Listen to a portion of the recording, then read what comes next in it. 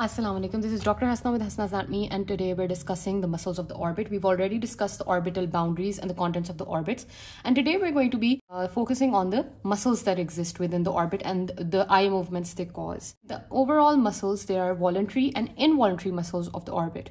All right. When I talk about the voluntary muscles, I want you to remember they're divided broadly into three categories. The first are the recti, then the obliques, and then there is this others category. The recti category includes a superior, inferior, medial, and lateral. So superior rectus, inferior rectus, medial rectus, and a lateral rectus. Easy. Then we have the obliques are just the superior, inferior. So superior oblique, inferior oblique. Then the others, we have this muscle called the levator palpebrae superioris. The importance of this muscle is that it has a role in also the involuntary movements via its superior tarsal part, and it is attached to the upper eyelid and it causes the elevation of the upper eyelid. These are the voluntary muscles. Involuntary muscles are three. The first is superior tarsal. We all know it's a part of the levator palpebrae superioris, and the superior tarsal muscle causes elevation of the upper eyelid. Then we have an inferior tarsal, the opposite of the superior tarsal. It may cause the depression of the lower eyelid. And finally, we have the orbitalis muscle. Its action is uncertain. So these are the involuntary muscles. Let's go ahead and discuss the depth of the voluntary muscles. First, I'll talk about the origins of all of these muscles. The first part in the origin I want you to remember. So suppose this is a superior orbital fissure. It was lying at the junction of the roof and the lateral wall right here. This is the superior orbital fissure. I want you to remember there's this common tendinous ring of Zinn via which all the muscles will originate. So this is how this ring comes into play, like that. From this ring, all your recti will originate. The superior rectus, inferior rectus, medial rectus, and lateral rectus. How? The superior will come from the superior part of the ring, inferior will come from the inferior part of the ring, medial from the medial, and lateral from the lateral part of the ring. So this is a common tendinous ring of Zinn or common annular tendon, which is passing through the middle part of your superior orbital fissure. This is the origin of all the recti muscles. Let's talk about the origins of the superior and inferior obliques. Superior oblique is arising from all the way posteriorly, lying supramedial to the optic canal from the undersurface of the lesser wing of the sphenoid. Your superior oblique is going to arise. It is known as a superior oblique, that therefore its origin is superior. Whereas the inferior oblique is coming in from inferiorly from the orbital surface of the maxilla bone, just lateral to the lacrimal groove, which was lying in the medial wall, if you remember. It is actually lying in anterior margin of the orbit, the origin of the inferior oblique. And finally, levator palpebrae superioris arises from the orbital surface of your lesser wing of the sphenoid bone. Alright, so now that you know the origins of all of these muscles, these are the common tendinous ring of Zinn. This is coming from the undersurface of the lesser wing, supramedial to the optic canal. This is coming from the orbital surface of the maxilla, lateral to the lacrimal groove. And finally, your levator palpebrae superioris from the orbital surface of the lesser wing and superior to the optic canal. Let's talk about their insertions. All the recti are going to go ahead and insert into the eyeball. Now, the eyeball has important part. The entire whiteness of the eyeball is known as the sclera. Anteriorly, there is this part, there's this colored part that is known as the iris. The opening within the iris, this tiny opening, will be known as the pupil. And this entire iris area is covered by a thin membrane called the cornea. All right. Recti muscles are going to insert into the white of the eyeball, into the sclera of the eyeball. So superior rectus will insert in the superior part, inferior in the inferior part, medial in the medial part, lateral in the lateral part. These are simple insertions. Right. Now let's talk about more important insertions, especially in the superior oblique is coming all the way from behind, from the lesser wing. What it does, it comes in the front, and I've talked about the trochlear fossa located in the roof in its anteromedial part.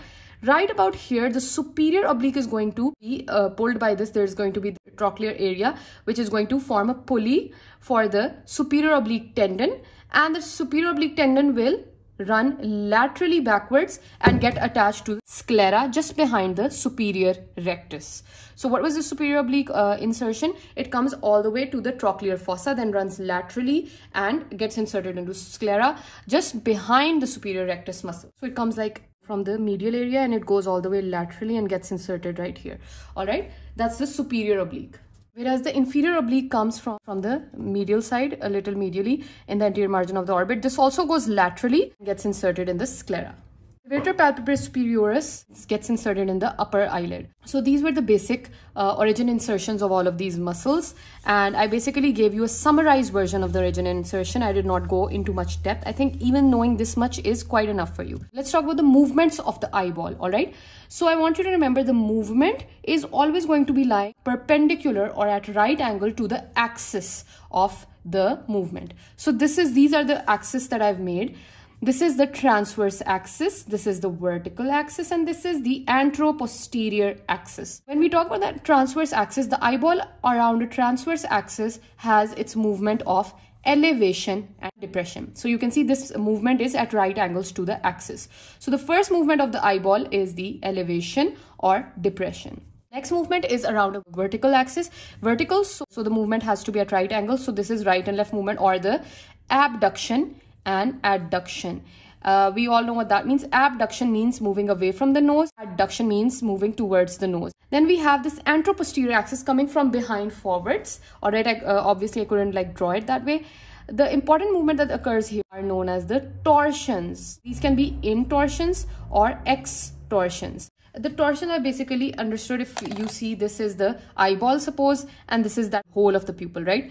Intorsion is like that, whereas extorsion is like that. So this is the intorsion extorsion movement. And now our goal is to understand which muscles are causing what. But before I talk about those movements, I want to get one thing out of the way: the nerve supply.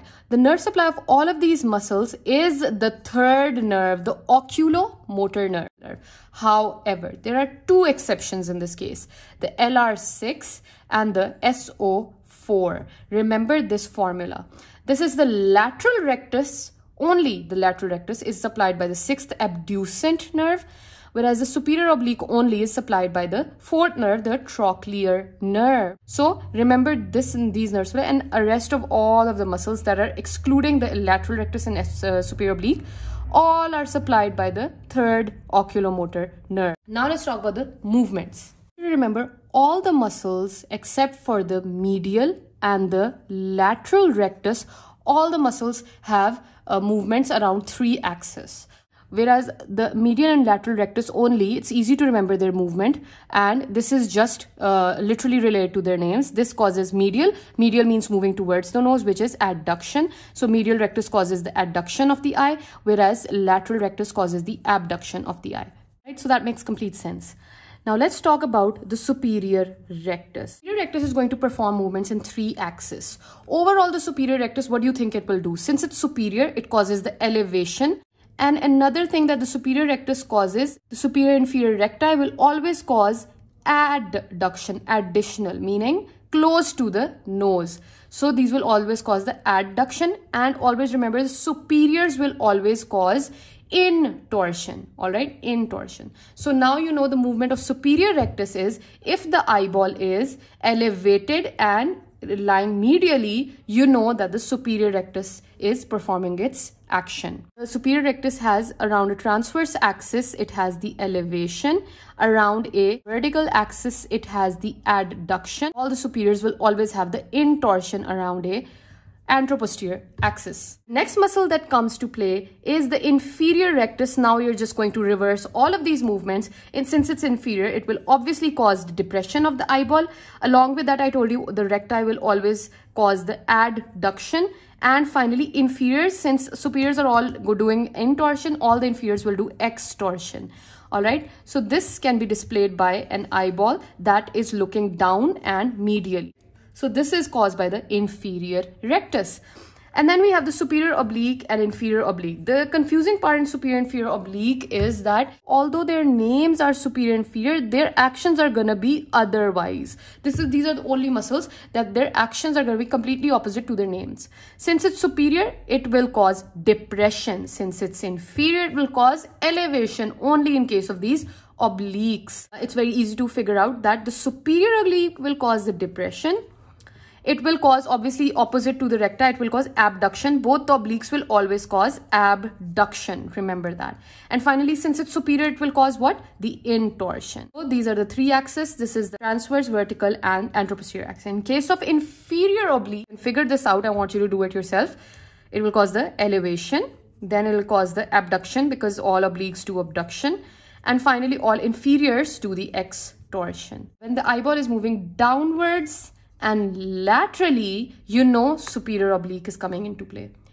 And when the eyeball is moving upwards and laterally, the inferior oblique is coming into play. So these are the individual movements. Now, if we talk about combining these movements, so it's quite obvious that if a person is looking toward, let's suppose, to the left side, right? So the superior oblique of one side and the opposite of the other side will be coming into play. Inferior rectus, all right?